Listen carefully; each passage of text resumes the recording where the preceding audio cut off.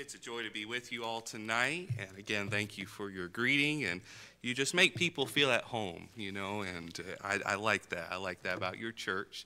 You got a special thing going on here. Don't miss it. Don't go asleep. There's something special happening at Faith Baptist Church, and thank you for allowing me the privilege to come down and meet you all.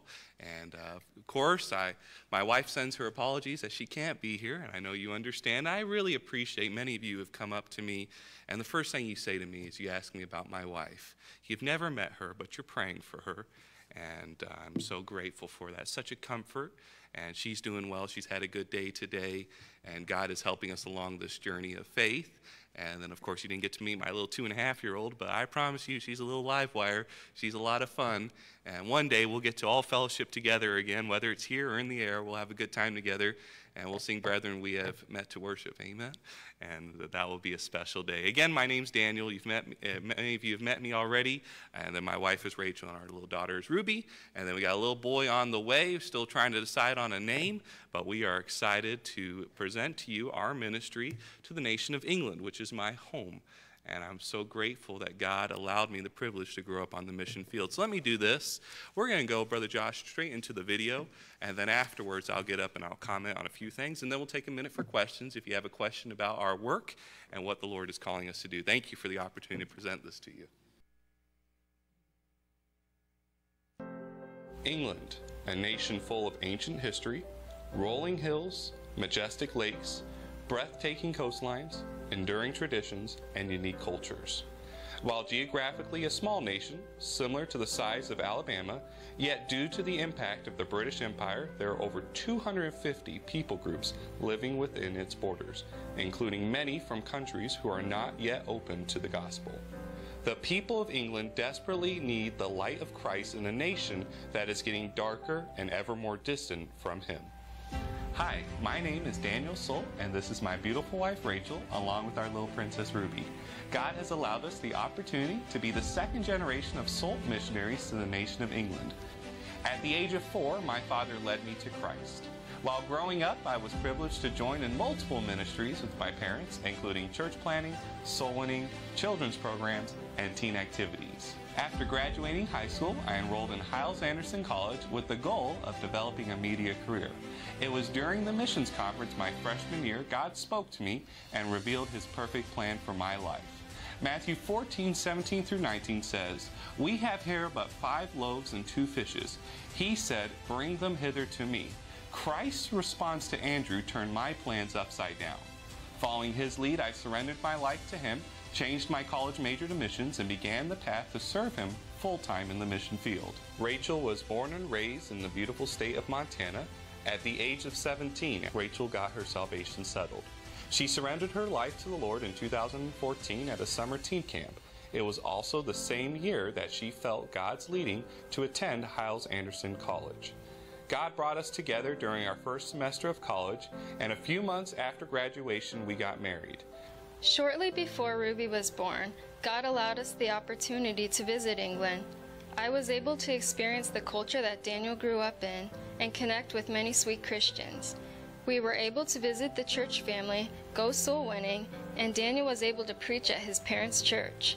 While on our trip, God gave peace to both our hearts that this is where He wants us to serve Him with our lives.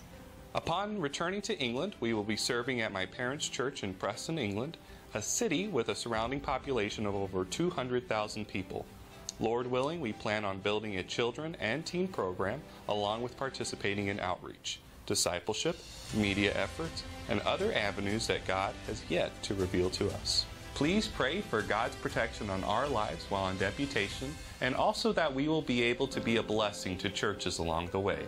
God is truly good to us, and we are so thankful and blessed to be on His missionary journey. Thank you for being a light in your part of the world and beyond. May God richly bless you.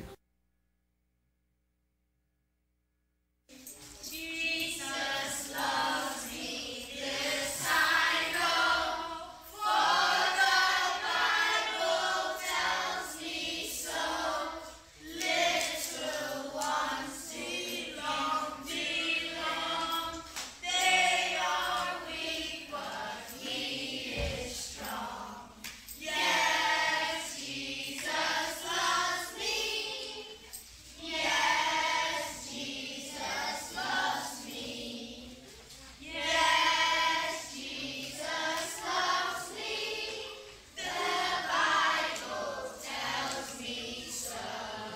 This past July, we were able to take a 2-week trip back to England, and the first week we were there, we were able to help our church there do a vacation Bible school, and in England we call it Holiday Bible Club.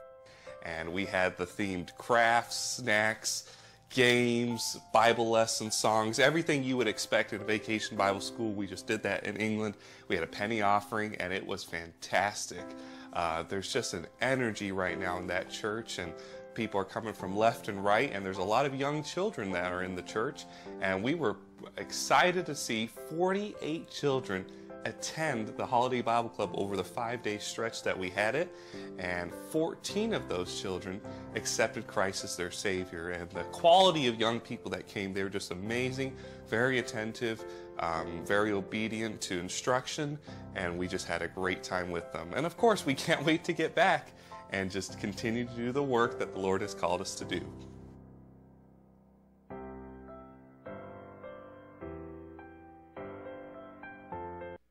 The guys in the sound booth and getting that ready to go, and there's a little glimpse of what God is already doing, and we just can't wait to get back and be a part of that ministry and see what God does past that point as well. But there's a lie that's being sold. Satan's selling a lie in our Western world. He's trying to sell it in Tennessee that God is done with us here in America and in Europe, in Western Europe and Eastern Europe. That's a lie. God's still working. His Spirit is still here. There's still a job to do. There's still a purpose in why we were created. There's potential to fulfill, and it's exciting to see that God is still working in England. Yes, a very dark nation. Yes, there are many challenges, but there is an open door right now to the gospel, and we're excited to walk through that open door. And when you look at that nation, 48% of them would claim to be a Christian. It's a name tag that they wear, yet 1% of our population attend church on a regular basis. In our nation, we're down to about 30% in recent news that I just read an article last Sunday. That's where we are. England's at 1%. And how many of that 1% are truly born-again Christians? The answer is very few. And of course, the challenges of humanism, secular ideology, materialism, Islam have made things challenging in that nation, made the ground a little hard. But I'm so glad. The gospel light still punches through. You just got to keep giving out tracts. You got to keep speaking to people. Got to go out soul winning. Put John and Romans indoors. And you know what? The English will get saved. It's just a lot of work. Pray and work, and that's all we can do.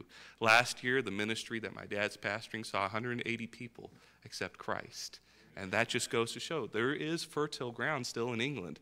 We just got to keep going and finding them. And it's nice to see Brother Caleb Tooley back here. His dad has also been in England about 6 months longer than my parents. And they also see the same thing, just working in the field, and you'll see souls saved. It just takes a lot of work. And we're excited to go back and work with these people. And yes, reach the English people, but as has been mentioned to me throughout my stay here with you, many of you have brought up to me the fact that it's a multicultural country. And yes, it is.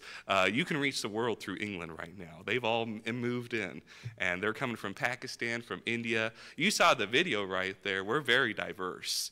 And of course, there's the loss of national identity and all that comes with that. But on the flip side, you do see an open door for the gospel. And Pakistani Protestants moving to England, fleeing persecution, they are our low-hanging fruit right now. They are very hungry for the gospel if someone would just tell them. And then the openings that we have to reach these people in a safe nation like England, and then get back into India, get back into Pakistan, get back into Nigeria, it's becoming possible. We recently had a man from Ethiopia. He floated on a raft, came over the English Channel, claimed asylum, fleeing persecution, and he's now part of our church. And so God's just bringing people from all around the world. We pray for laborers. He sends them from Pakistan, and it's great. And we can work with them to reach our people, but then also reach back into those places. So if you can be in prayers for our family, our goals, our desire is to get back and work with that church that my dad's currently pastoring. They run anywhere between 80 to 90 on a Sunday. It's a thriving work, a lot going on. They're growing.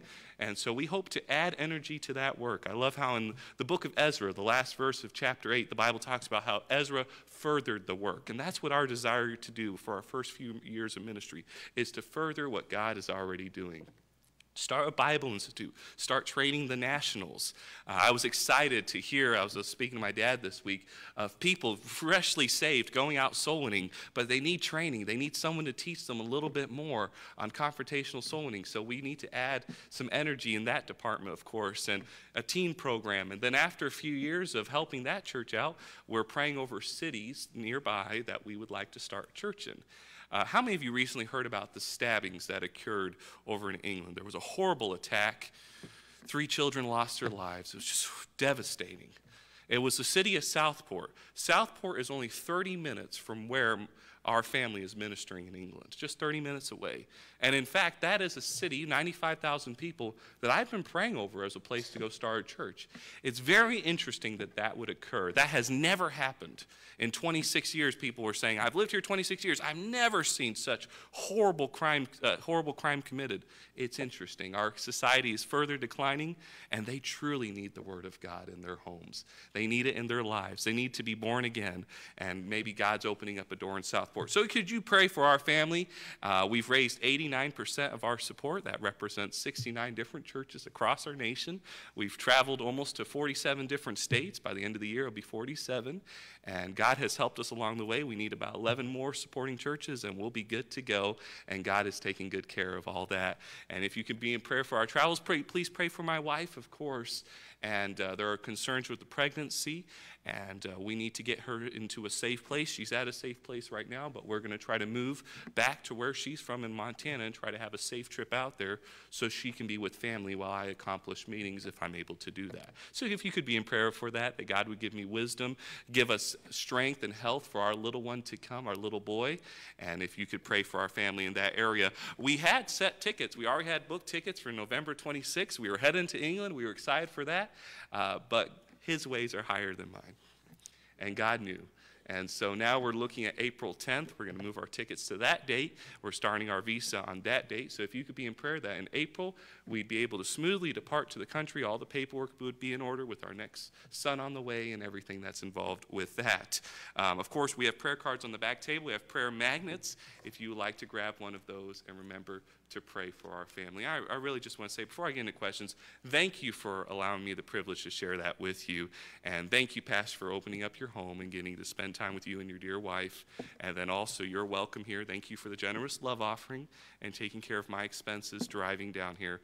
We greatly appreciate that. You're helping us get to the next place. So, before we get into the message tonight, does anyone have a question? Anyone have a question concerning my home? Concerning the state of England. England's only about 30 years of where America is going. So, going around the room. If you don't have a question, Brother Caleb back there, he attends church. You can get him later. I'll put you on the spot, brother. Going once, going twice. Acts chapter 20. Acts chapter 20. Thank you for hearing about my family's burden and our ministry, and I appreciate your prayers that you've already been praying. And we are very sincerely grateful for that. Acts chapter 20. Acts chapter 20. Tonight, the title of the message is Finishing with Joy. Finishing with Joy. How can you and I finish with joy? I love the Apostle Paul and his account in Scripture, don't you? It's a neat story how God had changed his life. And it's the same for each and every one of us. We have been changed. We've been born again. When we accept Christ's salvation, the light comes on and our life is forever changed. And the thing that happened to Paul. And we see his account recorded here. Luke did his diligence to record the man Paul and to learn about his life. And Luke recorded this, basically this encounter between Paul and a group of friends, a group of Christian brothers. And they had gathered together at Miletus, and Paul had spoken some words to them that ring true today, and I believe they can be an encouragement to us in our day. How can you and I, in 2024, in whatever time we have, how can you and I finish with joy? We'll look at that tonight. Look with me in verse 22, and we're going to read 3 verses. I'll pray, and then we'll get into the meat of the message. The Bible says in verse 22 of Acts chapter 20, "And now behold, I go bound in the Spirit unto Jerusalem, not knowing the things that shall befall me there. Save that the Holy Ghost witnesseth in every city, saying that bonds and afflictions abide me. But none of these things move me, Neither count I my life dear unto myself, that I might finish my course with joy and the ministry which I have received of the Lord Jesus to testify the gospel of the grace of God. Can we pray? Father in heaven, Lord, thank you for Faith Baptist Church, and thank you for this moment in time, this moment in eternity, when we can look at your word, Lord, and see the truths that are hidden therein. I pray you'd bring them out tonight, Lord. I pray you'd set me aside. I earnestly plead that you'd set me aside, and I want to be an empty suit for you as I convey the message from your word. Speak to my heart, Lord. Grab me, shake me. Bring me back to the point where I realize that I need to keep my eyes on you, finishing with joy. Thank you for the testimony of the Apostle Paul. May we all leave encouraged tonight as we go into yet another week of living a life for you. Thank you for the electricity. Thank you that came back on and we're in this comfortable place. I pray now you'd use this time to glorify your Son. In your name I pray. Amen. Pastor Campbell, thank you for the opportunity to stand behind your pulpit. I sincerely count this as an honor, and I thank you, church family, for the opportunity to share God's word with you. We see here Paul speaking to these men, telling them, look, I know trouble's ahead. None of us like trouble. Does anyone like trouble? None of us like trouble. Trouble's ahead, but I'm determined to finish with joy. We're going to look at the context so we better understand the passage.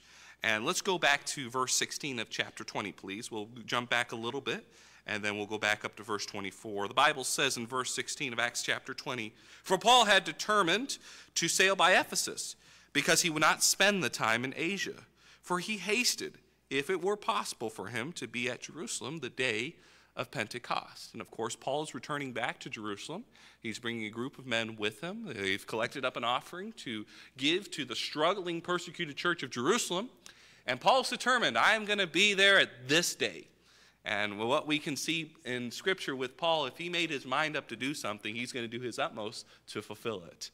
And he doesn't want to take any sidetracks, he doesn't want to get off the beaten path. He wants to keep moving forward to get to Jerusalem before on that day of Pentecost and to be there for that moment. So verse 17, you find him in the port city of Miletus. And Miletus, like I said, is a port city that was there next to Ephesus. So what he asked the elders to do is to come and meet him at that port city so that way he could continue his journey.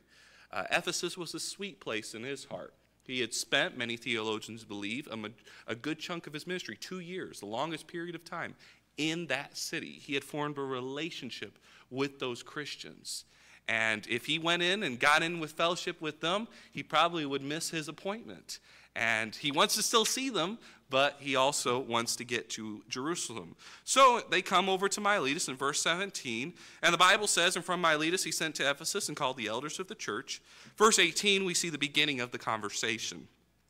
And when they were come to him, he said unto them, Ye know from the first day that I came into Asia, after what manner I have been with you at all seasons, serving the Lord with all humility of mind, and with many tears and temptations which befell me by the lying in wait of the Jews, and how I kept back nothing that was profitable unto you, but have showed you and have taught you publicly and from house to house. Of course, he's referencing his testimony, and Paul had lived a real life. Thank God for real Christians. We can read about stories of faith in Scripture. We can hear about George Miller, as we did from the pulpit this morning, and we can read those biographies and read about missionaries that went to Africa and what God did in their lives. And yes, we should do that. We should reference Hebrews chapter 11, and we should learn from their lives, as we are learning from Paul right now in his life. But there's something special about flesh and blood, isn't it? Someone who's been real in your life. How many of you, just out of curiosity, you're here at Faith Baptist Church, or you got saved because of someone that was close to you, a friend, a family? Who would raise their hand and say, that was me? I got saved because of a close friend, family member who who led me to Christ, got me into church. Many of you raised your hands. It's connections, right? People we know. People that we saw Jesus in them, and they led us to the Savior, told us about him. That's a special thing. So Paul references that. He references how he taught them. He didn't hold anything back. There was no impartiality about the Apostle Paul. He fought. He pleaded. He wrote epistles and pleaded for the impartiality of the gospel, how it goes to the Jew and to the Greek, as verse 21 says, testifying both to the Jews and also to the Greeks, repentance toward God and faith toward our Lord Jesus Christ. Everybody has to have an opportunity to hear. Amen? Everyone deserves an opportunity to say yes or no to Jesus Christ. The greatest sin that mankind can make is a rejection of the cross of Christ. They need to hear. They need to have that decision put in front of them. Verse 22. And now, behold, I go bound in the Spirit unto Jerusalem, not knowing the things that shall befall me there, save that the Holy Ghost witnesseth in every city, saying that bonds and afflictions abide me. Like I said at the beginning of the message, he knew that trouble was ahead. The Holy Ghost had impressed on his heart that he's going to go into a period of persecution once again. Now, Paul was no stranger to persecution. At the beginning of his ministry, he had to be lowered out of a basket on the walls of Damascus and flee persecution because they were lying in wait to kill him, all the way at the beginning. He had always been undergoing that. So he's no stranger to this.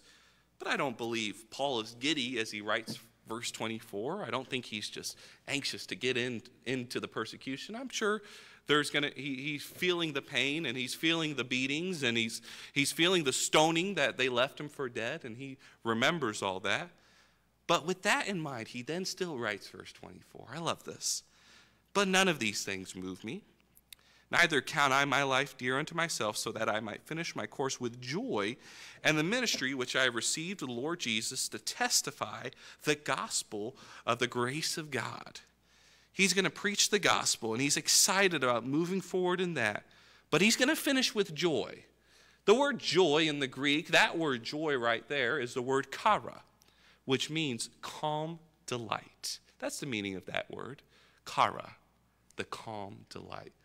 Paul says, I want to finish in that calm delight, only found by serving Christ. And you and I can have that today. But I want to bring up something first before we get into the application. How do I finish with joy? There'll be 2 points at the end of the message that will sum things up, and we'll come to a decision.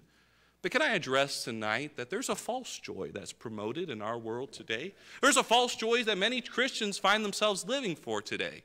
And it's the false joy that is promoted around our world. We'll look at the first false joy tonight, and that is the false joy of circumstantial happiness. Can I start off by saying tonight that joy is not circumstantial happiness? It is certainly not.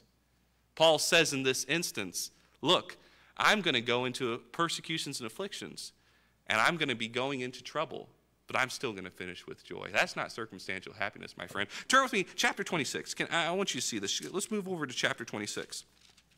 Joy is not circumstantial happiness. Paul says, I want to finish with joy. I'm determined in that. In chapter 26, you find Paul standing before King Agrippa. Now he's standing literally in the trial. Now he's standing to answer for his life. I believe at this point, Paul knew that his end was somewhere down the road. He was going to be executed. He knew that day was coming. And it's going to happen. And so he's standing, he's been given an audience before the king, and he's not going to waste any time. Verse 1 of chapter 26, I want you to see the spirit and the attitude of the Apostle Paul. The Bible says, Then Agrippa said unto Paul, Thou art permitted to speak for thyself. Then Paul stretched forth the hand and answered for himself, saying these words, these 4 words in verse 2, I think myself happy, King Agrippa, because I shall answer for myself this day before thee, touching all the things whereof I'm accused of the Jews. I'm so happy for this opportunity. I'm so happy for this trial that I'm in, where I get an opportunity to speak to you about Jesus. Why? Because Paul's determined he's going to finish in that calm delight. He's going to finish with joy. Let's look at another example. Turn with me to Acts chapter 5. Let's look at another group of people who also had that same spirit, who also had that determination, that calm delight about them. Chapter 5, we find Peter and the apostles. Now they're standing before the Sanhedrin. They're standing before the council that day, and they are under also a trial. They're on trial, and they're being told, you're not allowed to preach about Jesus being the Messiah. You need to be quiet now. We need to stop this conversation and try to squelch this. Verse 29, we love this verse because Peter stands up boldly. Of chapter 5, verse 29, he says this, then Peter and the other apostles answered and said, we ought to obey God rather than men. I would just love to see that, that image. It would be so cool if we could roll the tape back. Well, one day in heaven, we'll see that image where Peter's standing strong, and here you have these men around him, the disciples, and said, no, you tell us not to preach about Jesus? Oh, we ought to obey God rather than men. In our country, there's going to come a day very soon where you and I are going to have to take that stand. I believe in my generation, we're going to have to take that stand. Are we going to be silent? Yes, we'll still speak the truth in love, but sin is sin. No getting around it. We all need a Savior. Someone's going to need to take a stand. Peter and the disciples took a stand. And Peter actually preached, if you move forward through verse 32, he points out to the fact that they crucified Jesus. They crucified their Messiah. So he preaches at them. They hear his return. In verse 33, this is their response. The Bible says, and when they heard that, the council, they were cut to the heart and took counsel to slay them. Here you have these group of Christians standing up strong for the Lord. Now they have a death sentence upon them. There's a mob mentality happening in that room where these councilmen want to kill the disciples. They're so enraged. Of course, if you reread further, verse 34, Gamaliel stands up and he forms an argument, and it's a very well laid out argument talking about false messiahs of the past, and if this is of God, this will peter. If this is not of God, it will peter out. But this is of God. Oh, we better not stand against it. We're up against God. And he brings that argument before the council, and I know I'm paraphrasing. I want to keep moving forward in the message tonight. And he ends with this thought in verse 38. So this is Gamaliel speaking to the council with the disciples there. He says this to the council, verse 38. And now I say unto you, refrain from these men and let them alone. For if this counsel or this work be of men, it will come to naught. Aren't you glad this is not of men? That's the biggest offense we have today. Somebody wants to get in your face and say that you're lowly or you're foolish to believe the teachings of Jesus Christ. We have a resurrected Savior, my friend. He rose. Up from the grave he rose. Don't ever get far from the resurrection and the importance of that. We have a resurrected Savior. And it still continues on to this day. The Church of Jesus Christ is moving forward. The Holy Spirit is still here. So, verse 39. But if it be of God, this is Gamaliel, ye cannot overthrow it, lest haply ye be found even to fight against God. Verse 40 is their response. And to him they agreed. And when they had called the apostles and beaten them, they commanded that they should not speak in the name of Jesus and let them go. These men underwent a beating. They underwent some persecution at this moment. I don't know about you, but I've never been in a beating for standing for Jesus. Now, there are people in this world right now that are undergoing persecution and beatings. And they are being attacked. And there's a special place under the throne of God for those people that are going to die for his name. That is happening. These men went through that persecution. They went through that beating. But this is what was their spirit. I want you to see this in verse 41. And they departed from the presence of the council rejoicing that they were counted worthy to suffer shame for his name. And daily in the temple and in every house they cease not to teach and preach Jesus Christ. These men left that room after a beating rejoicing that they suffered for Jesus. Joy is not, my friend, it's not circumstantial happiness. What we got to be careful of in our lives is that we're not living for the next pleasureful moment. We're living for the eternal, my friend. Circumstantial happiness is great. Our first wedding anniversary, we came down to this area and we had a cabin outside Pigeon Forge and we had a great time. And when I heard the rain last night, it was bringing back memories of that wonderful time, my wife and I, our first wedding anniversary. That was great. I love that circumstantial happiness in that moment. I love a bowl of ice cream. How about you? Pastor and I were looking at the red velvet cake today, and it was about this tall, quite literally. And that's a lot of circumstantial happiness right there. That's great. But my friend, that's not what we should be living for. That next moment, that next vacation. In England, it's holiday. They all live for their holidays. When you talk to the English, you don't talk about work. You don't relate in that way. It's not kids usually. It's about the next holiday. They're living for that next moment. And as Christians, we got to be careful. We can't be living for the next pleasureful moment. We're living for the eternal, not what this world can offer us. What we're seeking, as Hebrews said, we're seeking a better country.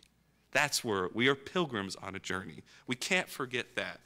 This world is not our home. So joy is not circumstantial happiness. Let's not live for that. Secondly, joy is not self-generated. It is not something that I can pull out of this flesh. It is not something in the old nature. Joy is given to you and I by God. It is a fruit of the Spirit. As Galatians chapter 5, verse 20 through 25 speaks of love, joy, peace, long-suffering, gentleness, goodness, faith, meekness, temperance. That's given to us by God. That's when we submit to him and we walk in the Spirit every day. And then we can experience that joy. It's not something, what I want to point out, it's not something that you have to pull out of yourself. Thank God. It's given to us by him. Thirdly, joy is not self-centered. It's not pleasing, my friend, to our flesh. It doesn't please this rotten old nature. Turn with me, John chapter 15, please. John chapter 15. I want to bring this out to you. John chapter 15. We all love, I'm sure, John 15:11. I'm going to read it to you very quickly. John 15:11. Thank you for turning with me. We've got a few more pages to turn in, but I want you to see this. What joy is not. Joy is not circumstantial happiness. Joy is not self-generated. Joy is not self-centered, my friend. It's for others. Verse 11 of John 15:11, these things have I spoken unto you, that my joy might remain in you, and that your joy might be full. That sounds wonderful. You want that joyful life? Who wants that joyful life? You want that joyful life? Let's read back a little bit then, because we need to understand these things. Let's go back to verse 5 actually. Let's move back a little bit. Christ said this, John 15:5, I am the vine, ye are the branches. He that abideth in me, and I in him, the same bringeth forth much fruit, for without me ye can do nothing. Oh, we got to get to know him. I hope you got that this morning in the message that Pastor brought to us. We got to get to know our Savior. We need to understand and get to have a relationship with him. If we don't do that, we've already failed. So what does getting to know Jesus, what does abiding in Jesus look like? We'll skip forward to verse 7. The Bible says, if ye abide in me, and my words abide in you. Stop. That's a time in the Word, my friend, quite simply. It's a time in the Word. It's a time that we feed and we meditate on the Word of God, and we get to better know our Savior. When is that time for you? Christ told Satan that mankind is not going to live by bread alone, right? But by every word. We're supposed to feed off this word. Just like Peter said, as newborn babes desire the sincere milk of the word, that ye may grow thereby. We need to feed on it on a regular basis, not just the Sunday morning, Sunday night, and Wednesday. If we treated our bodies like that, I would be a lot skinnier than I am today. Deputation would be no struggle in that department. But many of us, we treat our physical bodies well, but our spiritual state, we are not treating well. We're actually undergoing spiritual malnutrition. Can I encourage you? Spend time in the Word of God. Abide in Christ. Go back to verse 7, John 15:7. If ye abide in me, and my words abide in you, ye shall ask what ye will, and it shall be done unto you. We're talking about how joy is not self-centered or self-pleasing. You know what's really hard to do? Maybe you struggle just like me, but it is to truly pray. to spend time with our Lord, to walk with him in the garden, to get to know him, to bring my requests and my praises before God. I don't know about you, but I close my eyes in prayer, and all of a sudden I think about the coffee I left in the microwave, or the fact that I forgot to pay this bill and I need to go do that. How many of you ever been like that? Or is it just me? Seems like all the distractions of life come into one's mind. Why? Because it's a battle, my friend, to truly pray. It doesn't please our flesh. It pleases God. It helps us get to know him. It's our most powerful weapon that we have to abide in Christ. The time in the Word and in time in prayer. It's not self-centered, my friend. It doesn't please our flesh. Moving forward, what else is not self-centered? Verse 8, herein is my Father glorified, that ye bear much fruit, so shall ye be my disciples. You and I, as Christians, want to be known as a disciple, a follower of Jesus Christ. Amen? Then we have a responsibility to go forth and bear forth much fruit. As John 4:38, Christ talked about how, say not ye, there are yet 4 months, and then cometh harvest. Behold, I say unto you, lift up your eyes and look on the fields, for they are white, already to harvest. There's a job to do right now. And he that reapeth receiveth wages, and gathereth fruit unto life eternal. So that I'm paraphrasing, but he that soweth and he that reapeth may rejoice together. There's a sharing that happens. One sows, another reaps. We have that responsibility. But we want a John 15:11 life. We want a joyful life, a time in the Word, a time in prayer, and a time to tell others. Very hard to do, isn't it? It's just, I don't know about you, but I evaluate situations. Are they truly ready? Are they in the right state of mind? We must just go and tell and let God do the work. And before you know what? You may be surprised, as I was a couple weeks ago. I met a guy walking his dog. You think, oh, he's walking his dog. He's got to take his dog, to do his doggy business and go home. He's too busy. Oh, that man, he stood right there and he said, you know what? I prayed last night and I asked the Lord. His name's David. I asked the Lord that I needed help. I said, Lord, help me. And then you're here to speak to me today. Surprise, surprise. That man got saved that day. Just go. We just got to go. Daniel Solt needs to stop evaluating his situation and just go. That doesn't please the flesh, does it? We wrestle with it. We must die to that and move forward for him.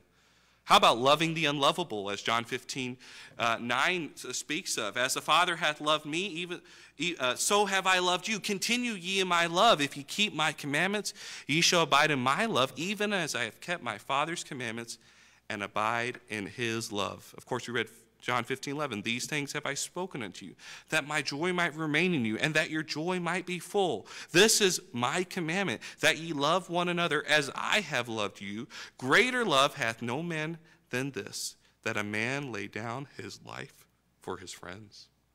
That's selfless love. Doesn't come naturally to us, does it? It's hard to love and not receive love back in return. Anyone struggle in that department? I do. Loving the unlovable. But we are commanded to do so. Want a John 15:11 life? These things. You know what? That's not self-centered happiness, my friend. That's living a life for others. You know what else joy is not? Turn with me to Hebrews chapter 12. I'll give you one more argument in this area, and then we'll move into application, and then we'll wrap up the message. Turn with me, Hebrews chapter 12, please. Joy is not circumstantial happiness. Joy is not self-generated. Joy is not self-centered, self-pleasing. Joy is not, finally, it is not short-lived. It is not short-lived. Hebrews chapter 12. Oh, don't you love verse 1, verse 2, verse 3? Whew, gives me goosebumps as I read this passage. Verse 1, wherefore, Hebrews 12:1, wherefore, seeing we also are compassed about with so great a cloud of witnesses, let us lay aside every weight and the sin which doth so easily beset us, and let us run with patience the race that is set before us.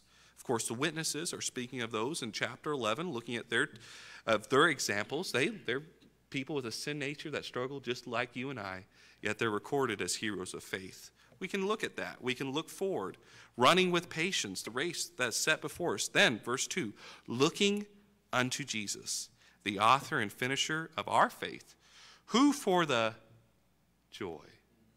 that was set before him, endured the cross, despising the shame, and is set down at the right hand of the throne of God. For consider him that endured such contradiction of sinners against himself, lest ye be wearied and faint in your minds. Does that mean our Lord, as he walked up Calvary's road, was giddy,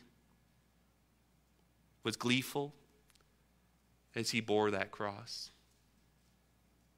As he took the stripes for you and I, as they hung him up, as he went for that moment of separation when God the Father turned his back because my sin and your sin was put upon Jesus Christ, that moment in eternity, he could have called down the angels, yet he willingly went as a lamb to the slaughter, and he died for you and I. What is the joy of Hebrews 12:2? What is the joy? You and I accepting him. He died for us. He wants us with him in heaven. He paid our penalty, my friend. We're justified. Just if I never sinned. Whew. That's how God the Father looks at us because of what the Son did. Wow, what a Savior. And that's not short-lived, my friend. That joy is eternal. Praise the Lord. Live for that joy, not circumstantial happiness. Don't worry about self-generating joy or running after the self-centered life. Realize this is not short-lived. Realize that joy is eternal. So how do we finish with joy? I'll end with this. How do I finish with joy? I've got 2 points, and I'll end the message tonight, and we'll go home. I want to leave you with this tonight. How to finish with joy. Number 1, you've got to have a start date. You'll never be able to finish unless you start. Turn with me, Acts chapter 8, please. Acts chapter 8. What do you mean by that? What do you mean by having a start date? That's the day that you and I got saved. When was that day for you? When did the race begin? When did the gun go off? When did you start running with patience? I love the book of Acts, of course, and the recording of the early church in mission and the work that the Lord was using them to do. And of course, Philip is here in Samaria. He's preaching. He underwent persecution in Jerusalem, so he just felt led of the Spirit to go into Samaria and preach to them. And we see revival happening. Verse 6, and the people of Acts chapter 8, and the people with one accord gave heed unto those things which Philip spake, hearing and seeing the miracles which he did. For unclean spirits, crying with loud voice, came out of many that were possessed with them, and many taken with palsies and that were lame were healed. Verse 8, and there was great joy in that city. What's going to help our nation right now? What's going to bring the spark back into lives that are listless right now, they're wandering from one moment of pleasure to the next. And it'll never be enough to satisfy. Why? Because they need to have a start date. And if you're sitting in here and you don't know 100% sure that when you enter eternity that you're going to be in heaven, my friend, you need to have a start date. You need a day when you ask Jesus to save you. You need a day like Jesus told Nicodemus, ye must be born again. You've got to have a day where you were born of the water. Check. We've all been born of the water. We're here. When were you born of the Spirit? When did you realize your need for the Savior? You realized we're rotten sinners, bound for a Christless eternity. But then realizing what Jesus did, how he loves us this much. And if we were the only person ever created, he would have come and died just for you. He loves us. He sacrificed himself for us. And all he's waiting for us to do is look and live, to cry out to him. For whosoever shall call upon the name of the Lord shall be saved. When was that day for you when you cried out and you had a start date? Do you remember that time? Is it a foggy memory or is it clear? If it's not clear, my friend, don't go into eternity on a baseless, on a very cloudy salvation testimony. Get it settled today. Know 100% sure. Have a start date. You want to finish with joy? You got to start. And then secondly, very, very simple message tonight. How do I finish with joy? Stay faithful. Stay faithful. Have the determination, like the Apostle Paul, that he was not going to let pride, problems, or people get him off the highway of faith. He was determined to finish with joy. My friend, you and I, we got on that highway of faith when we asked him to save us. We trusted in what he did on the cross. We didn't see the cross. We haven't seen the resurrection, but by faith, we trusted him. We had that day. But what many Christians find themselves doing is they have a day of salvation and then they get out of the vehicle. They get off the highway. And you've seen it and I've seen it. We all started at one point together, and then as we go, a problem came. I'm not belittling problems. Life has really high highs. Life has low lows. Life can be hard. He's always there. Trust him. Stay in that highway of faith. Is it pride? Ooh, don't let that get you off the highway of faith. Is it someone else? Oh, don't let them be the cause for you to quit on Jesus. Keep moving forward with him. Be faithful. Stay faithful. Stay faithful. Twofold after that. Stay faithful in your devotion. Faithful in your devotion. We already spoke about a time in the Word. We already spoke about a time in prayer. Stay faithful, can I also add? We know this in Scripture. Faithful to the fellowship of believers, the gathering together, the ecclesia, the called out assembly, a Faith Baptist church that you find yourself in tonight. Stay faithful. Be involved. There's some, they used to say, old preachers used to say you need 3 to thrive. Well, maybe we need 3 just to survive. 3 services. Be involved. When the doors are open, try to be here. And let God work in your life. Faithful in our devotion to him. And so much the more, as Hebrews chapter 10, verse 25 says. As we see the day approaching, so much the more. Faithful in our devotion. Faithful in our service. I love what 1 Corinthians chapter 4 says. I'm going to turn there quickly and read it and then move forward. 1 Corinthians chapter 4, verse 12, the Bible says, I wrote down the wrong reference. I think it may be 2 Corinthians. I'm sorry. I've done that before. Anyone done that before? All right, here we go. Move forward. I wrote down the wrong reference altogether. We will move forward. That's why I rewrote my notes. But it's required in stewards. That's what the passage that came to mind. That be found faithful. You and I are to be faithful in our service to him. We are required to do that. Twofold in that area, and I already brought it up tonight. But faithful in spreading the gospel. Telling someone else what Christ did for you and I. Telling someone else about the life that has forever been changed and how their life could be changed. How will they hear? How shall they hear? Unless there's a preacher to tell them. I love what 3 John verse 4 says. He says this, I have no greater joy, John the Apostle wrote this, I have no greater joy than to hear that my children walk in truth. You want to finish with joy, my friend? Stay faithful in your devotion and stay faithful in your service. That includes telling someone else. Keep going out. The world is just going to keep getting more wicked. Newsflash. The world has never been our friend. We're in the minority. We are. It's going to get more perverse. People are going to become more lost. There's going to be more sickness of sin.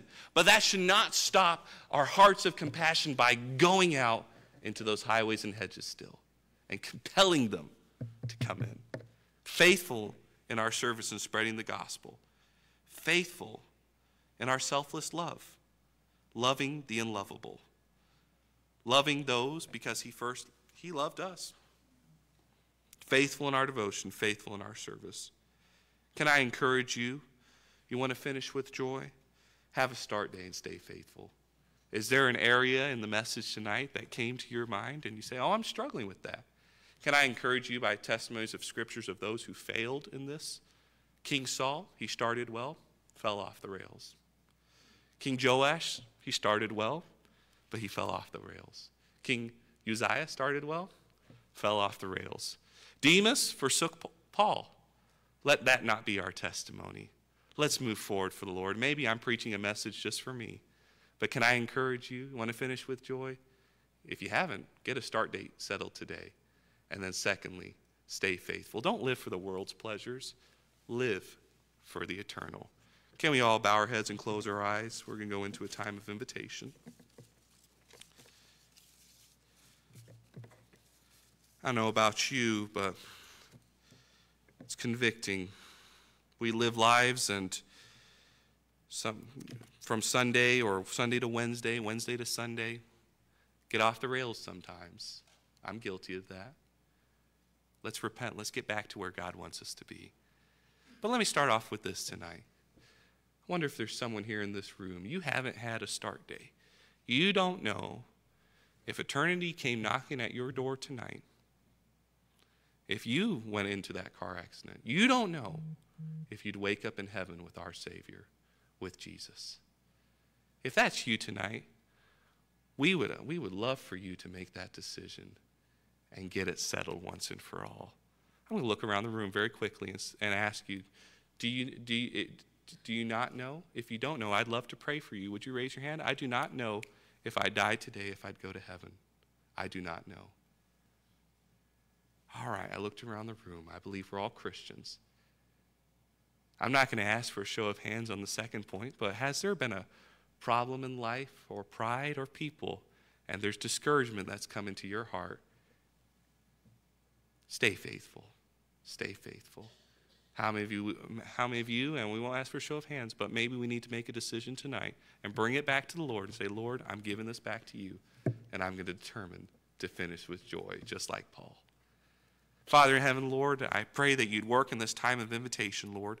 Help us, Lord, to make the decisions that you have for us tonight. And we'll give you all the honor and glory and praise. And thank you that you saw fit to record that moment in Scripture where Paul said those words. Help us, Lord, to have that same heart tonight. Could we all stand with our heads bowed and our eyes closed? We're going to go into a moment of invitation. The music is going to begin to play. Do you need to make a decision tonight? Are you saved? You didn't raise your hand? Come down to the front. We'd love to speak to you on that. What about that point on faithfulness? Are you determined? For the word faithful, it's an active word. It's not passive. It's living a life, not just going along with the flow. Where do we find ourselves tonight? Pastor.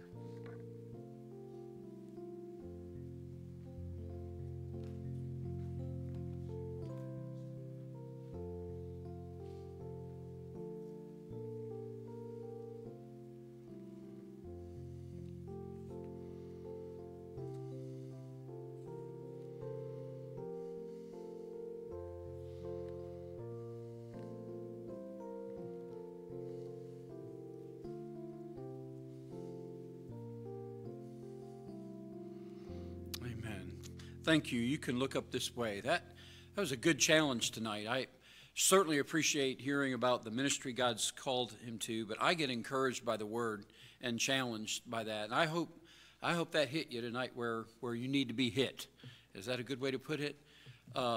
Just a call to faithfulness. If every person in this room is a believer in Jesus Christ tonight, then that second point is good for every one of us. A call to be faithful and to keep going what God's given us to do. Thank you for that challenge, Brother Daniel, and I certainly appreciate your commitment to that. That was good, wasn't it? I like the book of Acts. I love the life of Paul, and what a good example for us, and good message to pay attention to this evening. I hope you've met Daniel today, and if you haven't, please take the time to do that tonight. I will tell you that he's going to be driving back to Louisville this evening, and so if you this is for some of you. This is not for all of you. Don't lock him up so nobody else can talk to him. All right? He doesn't have a whole lot of time here. Let somebody else talk to him. But do get by and get a card, get a magnet. Let him know you'll be praying. He didn't mention it, but he has a sheet back there. If you'd like to get their newsletter, you can sign up for their email newsletter back there. And I encourage you to do that. Looking forward to seeing what God does with him and his wife. We're continuing to pray for Rachel, and we look forward to hearing good updates going forward as well. So pray for them if you would. It's been good to be in the Lord's house tonight. Terry wrote me a note, and I'll have to follow up and see if this works. But there may be an opportunity for our church to minister to the EMS community here, possibly through a meal for them on a particular day. If you'd be interested in helping, that could be a large undertaking. If you'd be interested in helping with that meal, if you'd see my wife so she can get a list going, I'll talk to the the director and see if there's a way we can minister to them with a meal. I don't know how that'll work. But if you're interested in doing that, please see my wife tonight so she has some folks at least she can contact. That'll be a large undertaking. And I'll see if they're interested in us reaching out. But let's be in prayer for that community, all right? Thank you for being here tonight. Thanks for coming back. It's good to see a holiday weekend. This is a good Sunday night crowd for a holiday weekend, and I'm glad you're here. Hope you were encouraged, and you greet our guest before he heads back to Louisville tonight. All right, let's pray and we'll be dismissed. Father, thank you for your word. I'm so thankful that it is quick and powerful. It's living, and it goes right to our need. And all of us, Lord, especially me, need to be reminded about our faithfulness and our ongoing course here, Lord, to finish with joy and how we do that. Thank you for this message tonight from your man and your word. I pray for the Solt family and ask that you'd continue to meet all of their needs on every front. Prepare the English people to whom they're going to be ministering to receive the gospel and be saved. And Lord, I pray that as they travel, you'd keep them safe. This move back for Rachel to Montana to be with her parents in the months ahead, we pray that goes smoothly. Lord, thank you for allowing us to serve you. We pray that this week we would be faithful in doing so. In Jesus' name we pray. Amen.